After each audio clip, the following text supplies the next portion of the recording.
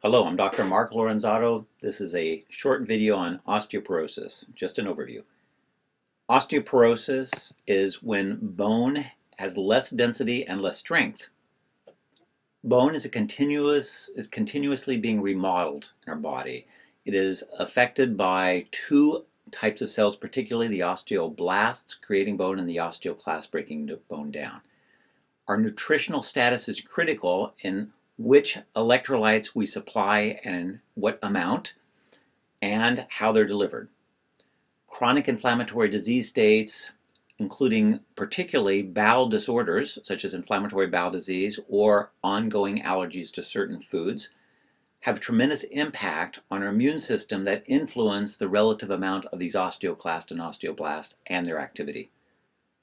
Physical conditioning is critical. Trauma has a play, genetics has a play, hormonal balance has a play.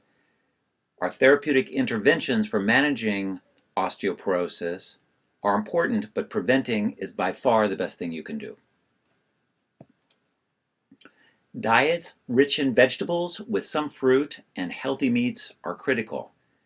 In general, the avoidance of starch and refined oils used in dairy and cooking and avoiding salt will give you a diet that basically produces the optimal bone strength. Diets high in starch create an acidic urine and deliver energy to your cells that are depleted of fat-soluble antioxidants. Refined oils do the same. A diet with adequate DHA, the omega-3 fatty acid found in fish and range-fed animals, is important because it helps contribute to the balance of prostaglandins, leukotrienes in your system that keep inflammation from being elevated, producing a state where it is less likely to have changes in your bone structure. Limiting alcohol is critical. People that drink excessive alcohol tend to have very weak bones.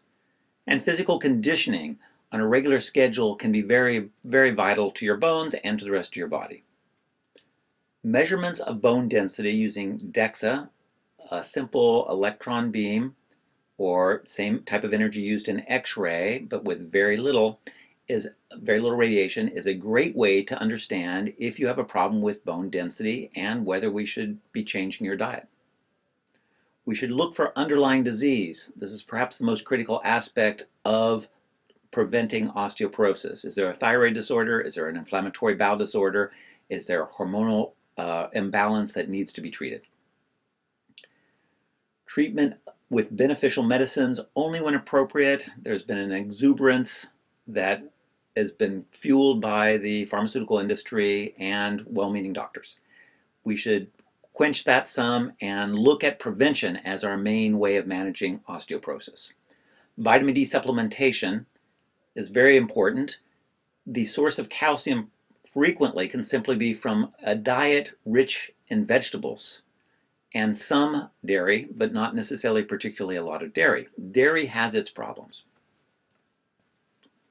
Some of the terms. Primary osteoporosis, I don't like the fact that we have to use these terms because they don't say anything in themselves. But osteoporosis that comes related to menopause is considered type 2 primary osteoporosis. From age is considered type 1. If it's not type 1 or type 2, it's idiopathic, usually found in youth. A good example would be excessive use of carbonated beverages in youth contributing to osteoporosis that's considered idiopathic. But in essence, it is dietary. Secondary osteoporosis is due to another disease process. Well, I would consider excessive drinking of carbonated beverages a disease process. So I already differ in my opinion versus another doctor of what is primary and secondary. Secondary is also due to medication use. Some medications contribute to the loss of bone density. Resorptive markers. As bone is lost, it is reabsorbed. We must measure to understand at what rate and if we are changing it by dietary or medications. We'll use N-telopeptide, C-telopeptide, and deoxypyridinoline, or DPD, to manage this, to understand. These are used in conjunction with the DEXA scan, looking at the bone density, on a serial basis. Procollagen type 1 N-propeptide, or PINP, is good for understanding if bone formation is occurring, but is frequently not covered by insurance.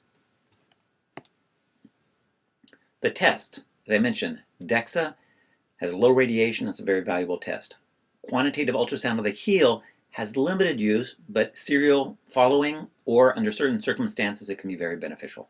Vitamin D levels, I get this frequently because vitamin D has a beneficial effect in lowering rates of cancer and autoimmune disease as well, suggesting we have a general depletion of it in our environment. Markers of bone resorption, as I mentioned, the C-telopeptide from urine or blood is most frequently used. It is better than the NTX, or the N-telopeptide. Osteocalcin produced by osteoblast in bone mineralization may need to be checked as it is hormonal regulatory that is critical. Alkaline phosphatase is used frequently to determine the source of calcium in the bloodstream if it is elevated or depleted. Alkaline phosphatase is found not just in the bone but also in the liver and the kidney. Bone-specific alkaline phosphatase is determined by a heat stability mechanism, so we can isolate the ones that are due to bone.